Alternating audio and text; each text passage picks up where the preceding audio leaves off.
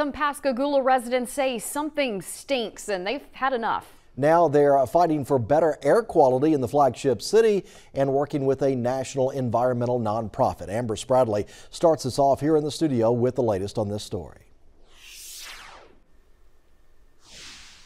Yeah, Hugh, Jennifer, thank you. Neighbors I've been meeting with in the Cherokee subdivision say they're fed up with strong odors. They say some of them make them sick. It's an issue they say that's been going on and off for at least a decade. Last week, the odor reached more parts of the city with complaints pouring in. After years of complaining, these residents are now taking measures into their own hands with an outside partner and an upcoming survey. 200 households in the area can soon expect to find a door hanger on their door and a survey. Every one of these folks have been contacted. They're our representatives. Barbara Weckeser lives on Cherokee Drive, close by the large industrial plants that have also called Pascagoula home for decades. She and her neighbors have complained about an irritating smell for many years, but they don't feel like anyone's listening. Why let these people continue to live in this environment? This has gone on since 2010.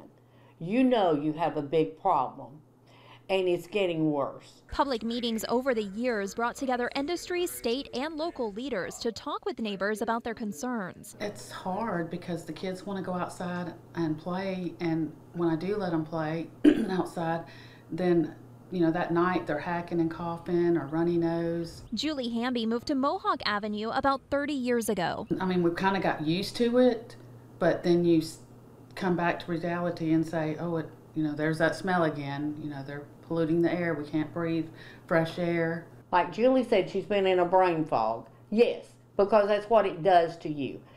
It makes your lips go numb. They weren't the only residents feeling it last week. Calls ringing in at the State Department of Environmental Quality. When we get the volume of complaints that we did this time, we knew something was going on, and we're still investigating exactly what happened. MDEQ Executive Director Chris Wells says his agency took 600 readings in over 60 locations last week, still unable to track down the source. Chevron Refinery is the facility that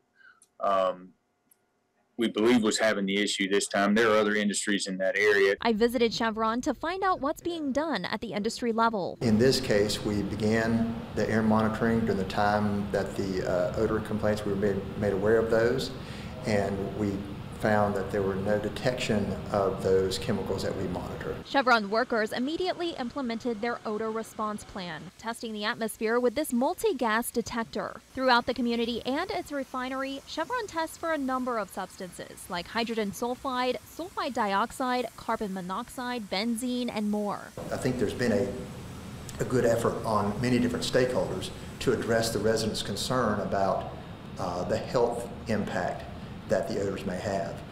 Still need to work on the nuisance side of it. But neighbors like Weckeser and Hamby worry the odor is more than a nuisance. That's why they're taking matters into their own hands and working with a national environmental group called Buy-in. Some local governments will be more proactive about saying, we understand that you have these air quality issues, what can we do to help you? And that has not really happened in this subdivision. Now hired by Buy-in and supplied with door hangers and tablets, the residents are preparing to survey their own neighborhood in hopes of getting state and local buy-in for a property buyout. We'll ask them, if they're interested in moving, what kinds of assistance they might need if they are, and where they might want to go. After the survey, Osamu Kumasaka says he'll work with local leaders to assist in applying for federal funding available for an environmental buyout. It's important to us that we take our cues from, folks who've actually lived in these neighborhoods and have had to bear the brunt of these environmental impacts. What more do you need, MDEQ,